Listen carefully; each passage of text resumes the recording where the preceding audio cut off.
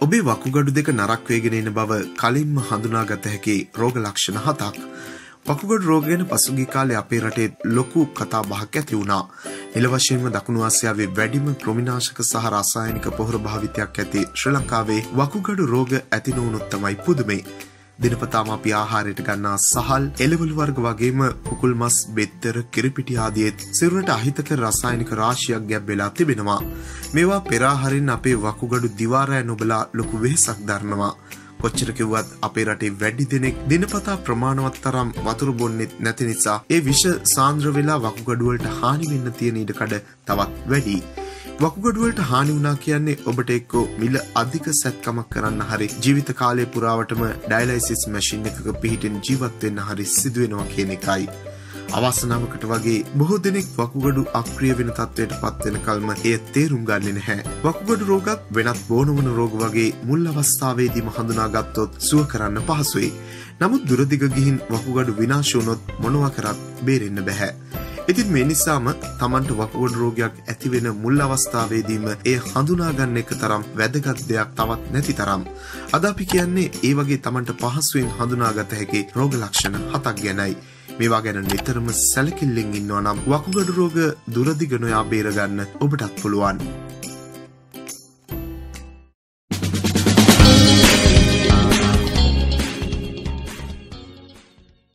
අංක 1. මූත්‍රාවල වෙනස්කම්. තමන් මූත්‍රා පිට කරන හැම වෙලාවකම මේ දෙස නිකමට හරි බලන්න පුරුදු වෙන එක අතිශයින්ම වැදගත්. මූත්‍රා දිහා බලලා වකුගඩු රෝග විතරක් නෙමෙයි සිරුර අභ්‍යන්තරයේ සිදුවන බොහෝ දේවල් ගැන තේරුම් ගන්න පුළුවන්.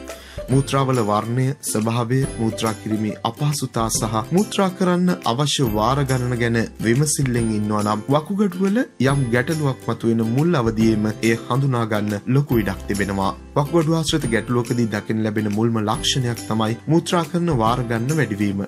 ඔබට දියවැඩියාව නොමැති නම් මේට ප්‍රධාන හේතුව වකුගඩු මගින් විෂ පෙරහැරීම හරියාකාරව සිදු නොවන නිසා එය වැඩි වාර ගණනක් කරන්නට උත්සාහ ගැනීමයි.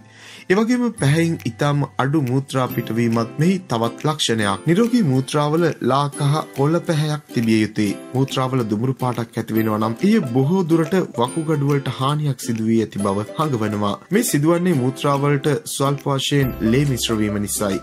ඒ වගේ මූත්‍රා කරන විට වැසිකිලි අසාමාන්‍ය ලෙස පෙන නගිනවා නම් ඒ ප්‍රෝටීන වර්ග මූත්‍රාවලට එක්රැස් වීමේ ප්‍රතිඵලයක්.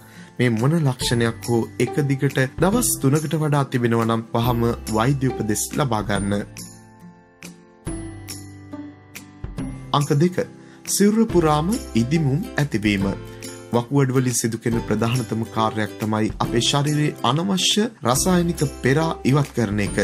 ආහාර, ජලය සහ වාතය හරහා සිරුරට ඇතුළු වෙන රසායනික වගේම සිරුරේ ජීවක්‍රියා නිසා සංශ්ලේෂණය වන රසායනික වර්ගත් සිරුරට අහිතකර ප්‍රමාණයක් එක්රැස් වෙනවා නම් පෙරහරින්නේ වකුගඩු මගිනුයි. නමුත් මේ ක්‍රියාවලියේ යම් ගැටලුවක් තිබෙනවා නම් අදාළ විෂ වර්ගවල සාන්ද්‍රණය අඩු කරගන්න අපේ ශරීරයේ වැඩිපුර ජලය රඳවා ගන්න පෙළඹෙනවා. සිරුර පුරාම පේශි, පටක මේ අතිරේක ජල ප්‍රමාණය නිසා ඉදිමෙනවා හෝ පිම්බෙනවා දැක ගන්න පුළුවන්. මේ ලක්ෂණ වඩාත් හොඳින් පෙනෙන්නේ මුහුණේ සංදිවල සහ ඇඟිලි ආදියේ. විශේෂයෙන්ම කකුල්වල වල්ලු කරට ඉහළ ප්‍රදේශයේ දණහිස් අවට මේ විදිහට ඉදිවීම දැක ගන්න පුළුවන්. විශේෂයෙන්ම ඔබ තරමක් කෙට්ටු කෙනෙක් නම් මේ ලක්ෂණ වඩාත් පහසුවෙන් දැක ගන්න පුළුවන් වේවි. කාලයක් එක්ක අත්පාවල ඇඟිලි සහ මුහුණේ දෙපැත්ත මේ විදිහේ ඉදිමීම් ඇති වෙන්න පුළුවන්. තද කරලා බැලුවම ආපසු මුල් තත්වයට පත් වෙන්න යම් වෙලාවක් යනවා නම් ඒ බොහෝ විට අභ්‍යන්තර තරල පිරීමක් ඇති බවට සාක්ෂියක්. මේ ලක්ෂණ ඇති වුණොත් වහාම වෛද්‍ය ප්‍රතිකාර ලබා ගන්න අමතක කරන්න එපා. අංක 3. හුස්ම ගැනීමේ අපහසුතා. හුස්ම ගන්න පෙනහළු වලින් නිසා ඒට වකුගඩු වල තියෙන සම්බන්ධය මොකක්ද කියලා ඔබට ප්‍රශ්නයක් ඇති වුණාද? ඇත්තටම වකුගඩු වල ක්‍රියාකාරීත්වය පෙනහළු ක්‍රියාකාරීත්වයට කෙලින්ම සම්බන්ධයි. පෙනහළු වල වාතය හුමාරු කිරීමේ ක්‍රියාවලිය සිදු වෙන්නේ ගර්ත කියලා හඳුන්වන ඉතා කුඩා අවයවවලුයි.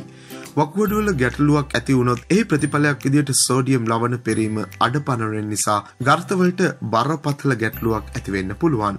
සෝඩියම් කියන්නේ අපේ සිරුරේ බහුලව තිබෙන ප්‍රමාණයෙන් කුඩාම ලෝහ ලවණයයි. මේ නිසා වකුගඩු හොඳින් ක්‍රියා කරන්නේ නැතිනම් එය පෙරීමට ඉක්මනටම බාධා ඇති වෙනවා.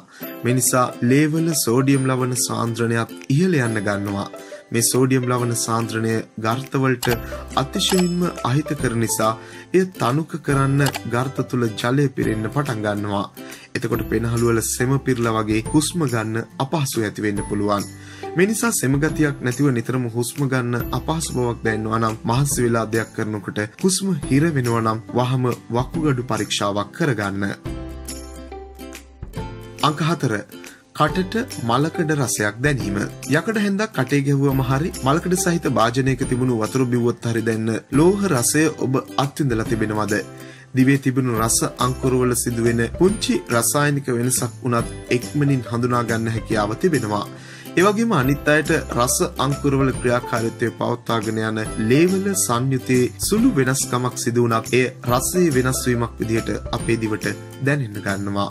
විශේෂයෙන්ම ලෝහ ලවණ වර්ග ප්‍රමාණය ඉක්මවා ලේවල එකතු වෙන්න ගත්තම තමයි මේ තත්ත්වය ඇති වෙන්නේ. ලෝහ ලවණ අපේ ශරීරයට අවශ්‍ය වෙන්නේ ඊටාම සුළු ප්‍රමාණයක් නිසා ඒවායේ වෙනස්කමක් කාලයක් තිබුණොත් දිවි රස අංකුර වලට ඉක්මනින්ම සංවේදී වෙනවා. වකුගඩු ක්‍රියාකාරීත්වයේ ගැටලුවක් තිබෙනවා නම් පෙරහරින්නේ නැතුව එක්රැස් වෙන්න ගන්න මුල්ම රසායනික වර්ගය වෙන්නේ ලෝහ ලවණයි. ඒ වගේම ඒවා වෙනත් රසායනික විෂ වර්ග වලට වඩා ඉක්මනින් අපේ වකුගඩු වලට අනෙක් අවයව වලට හානි කරන්න ඉඩ තිබෙනවා. මේ නිසා කටේ නිතරම මලකඩ රසයක් දැනෙන්න ගත්තොත් තවත් පරක්කු නොකර වහම වෛද්‍ය උපදෙස් ලබා ගන්න. අංක 5 මහන්සිය සහ කම්මැලිකම. අපිව ක්‍රියාශීලීව තබා ගන්න රුධිරගත ඔක්සිජන් ප්‍රමාණය අතිශයින්ම වැදගත්. රුධිරයේ හොඳින් ඔක්සිජන් තිබුණොත් තමයි සෛල වලට හොඳින් ක්‍රියා කරලා ශක්තිය මුදා හරින්න පුළුවන් වෙන්නේ. යකඩ උණුතාව නිසා රතු රුධිරාණු සෛල ප්‍රමාණය අඩු වුණාම අලස ගතියක් ඇති වෙන්නේ මේ නිසායි. නමුත් වකුගඩු වල යම් ගැටලුවක් තිබෙනවා නම් ඒනොත් කිහිප ආකාරයකින්ම මේට සමාන ලක්ෂණ ඇති වෙන්න ඉඩ තියෙනවා. වකුගඩු වලින් සිදුවන ප්‍රධාන කාර්යය විෂ වර්ග පෙරහැරීම උනත් එයින් අමතර කාර්යයක් විදිහට හෝමෝන් නිෂ්පාදනයත් සිදු වෙනවා. ඒ අතරින් වැදගත් හෝමෝනයක් තමයි එරිත්‍රොපොයිටින් එහෙමත් නැතිනම් EPO කියන්නේ. EPO හෝමෝනය අපේ ඇට මිදුළු තුල රතු රුධිරාණු සෛල නිෂ්පාදනය කරන්න ඉතාම වැදගත්. මේ නිසා වකුගඩු වල ක්‍රියාකාරීත්වයේ යම් ගැටලුවක් ඇති වුණොත් EPO ශ්‍රාවය අඩපණ වෙලා අපේ ලේවල රතු රුධිරාණු ප්‍රමාණය අඩු වෙන්නත් ඔක්සිජන් ප්‍රවාහනය දුර්වල වෙලා සිරුරට අලස බවක් ඇති වෙන්නත් ඉඩ තිබෙනවා. මෑතක ඉඳලා ඔබටත් අමුතුම කම්මැලිකමක් ඉක්මනින් මහන්සි දැනෙන ගතියක් තිබෙනවා නම් එය බොහෝ විට ඔක්සිජන් ලැබීමේ ගැටලුවක්. ඔබට යකඩ උණුතාවයක් නැත්නම් එය බොහෝ විට වකුගඩු ආශ්‍රිත ගැටලුවක් විය හැකි නිසා ඉක්මනින්ම වෛද්‍ය උපදෙස් ලබා ගන්න. අංක 6 රුධිර පීඩනයේ හදිසි වැඩිවීමක්. වකුගඩු වල යම් ගැටලුවක් තිබිලා විෂ පෙරීම හරියාකාරව සිදු වෙන්නේ නැතිනම් ලේවල විෂ එක්රැස් වෙන බව අපේ මොළයටත් හඳුනා ගන්න පුළුවන්. වකුගඩු වල පෙරීම සිදු වෙන්නේ පෙරණයකට සමාන ආකාරයකින් නිසා ඒ වගේ අවස්ථාවල මොළය රුධිර පීඩනය වැඩි කරලා හරි පෙරීම හරියාකාරව සිදු කරන්න උත්සාහ ගන්නවා. ඇත්තටම බොහෝ විට මේ අවස්ථාවේ පෙරීම වඩාත් සාර්ථකව සිදුවෙන නිසා ටික කාලයක් යනතුරු ලේ වඩා හොඳින් පිරිසිදු කරන්න දායක වෙනවා. කොහොම නමුත් දැනටමත් අක්‍රිය වෙමින් තිබෙන වකුගඩු වලින් සීමාව ඉක්මවා වැඩ ගැනීමක් තමයි එවිට සිදු වෙන්නේ. తాවකාලිකව එයින් රුධිරය පිරිසිදු වුණත් ඔබේ වකුගඩු වඩාත් ඉක්මනින් විනාශ කරන්න එය හේතු වෙනවා. විශේෂයෙන්ම පලිබෝධනාශක සහ රසායනික පොහොරවල ශේෂ ඔබේ සිරුරේ ගොඩක් එක්රැස් වෙලා තිබෙනවා නම් මේ විදිහට ඉහළ පීඩනයක් යටතේ පෙරීම සිදු කිරීමේදී වකුගඩු බේරා ගන්න තිබෙන්නේ ඊටාම සුළු කාලයක්. මේ නිසා ඔබට අධිරුධිර පීඩනයක් ඇති වෙන්න වෙනත් හේතුවක් නැත්නම් මේ වගේ අවස්ථාවක වකුගඩු පරීක්ෂාවක් කරගන්න එක නුවණට හුරුයි. මොකද මේ තත්ත්වයේදී ඔබට කල්පතා ඉන්න වැඩි කාලයක් ඉතිරි වෙලා නැහැ. අංක 7 සම කසන්නට පටන් ගැනීම සහ පළු දැමීම. වකුගඩු වලින් විෂ පෙරහැරීමේ ක්‍රියාවලිය හරිහැටි සිදු වෙන්නේ නැත්නම් එන්නම සිරුර පුරාම විෂ එක්රැස් වෙන්න ගන්නවා. මූත්‍රා හරහා විෂ වර්ග පිට කර ගැනීම අසාර්ථක නිසා මොළය ඊළඟට කරන්නේ දහදිය හරහා ඒවා ඉවත් කරන්න උත්සාහ ගන්න එකයි. නිරෝගී පුද්ගලයෙක්ගේ උනත් ඇතැම් රසායනික වර්ග දහදිය එක්ක සිරුරෙන් ඉවත් වෙනවා.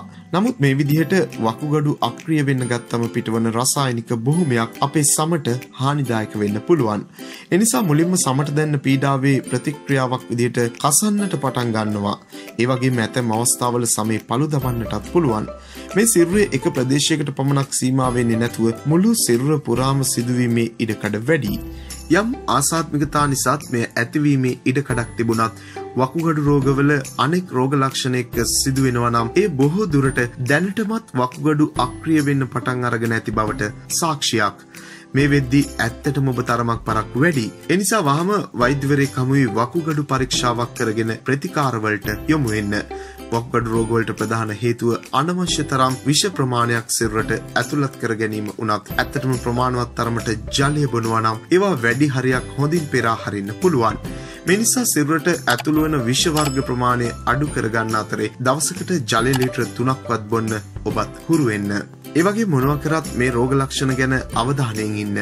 වකුගඩු රෝගයක් හැදෙන්න කලින් හඳුනාගත්තොත් ඔබට සම්පූර්ණයෙන්ම සුව කරගන්න පුළුවන්.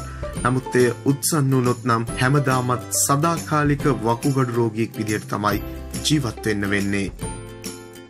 අපි නිතරම විශ්ම ලෝකයේ තුලින් මේ වගේ අපූර්ව ජීවිතයට වැදගත් විශ්මිත තොරතුරු ඔබ වෙත ගෙන එනවා. ඉතින් ඒ නිසා විශ්ම ලෝකයේ YouTube නාලිකාව දිගටම subscribe කරලා තියාගන්න. විශ්ම ලෝකය ගැන යහළුවන්ටත් කියන්න. දැනුම සම්බන්ධ බොහෝ දේවල් බොහොම සරලව ඉදිරියේදී අපි ඔබ වෙත ගෙන එනවා. ඔබට නිරෝගීමත් දවසක්.